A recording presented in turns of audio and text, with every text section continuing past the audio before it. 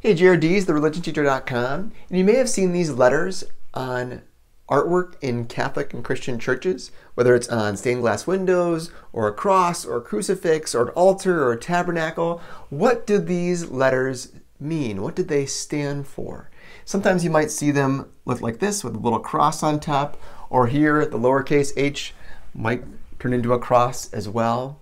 And why cross? Because the word refers to Jesus.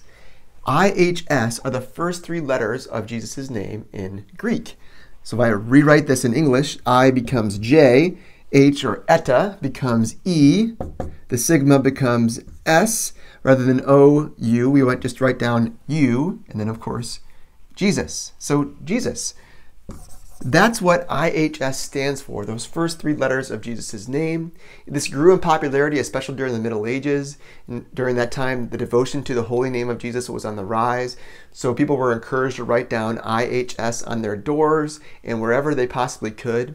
St. Ignatius of Loyola also adopted it to refer to the Society of Jesus, his newfound order in the late Middle Ages. So when you see the letters IHS, what do they mean?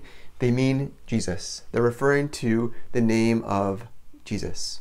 So go make disciples. God bless.